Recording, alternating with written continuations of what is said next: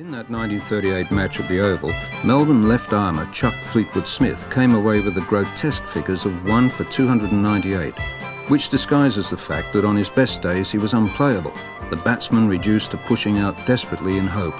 At one time, I was a right-arm bowler. An illness in my youth forced me to change my delivery, and this misfortune really came as a blessing in disguise. He enjoyed fooling batsmen, and he smiled and whistled bird songs when they hit him to the boundary. He also once swung an entire test series by bowling Hammond.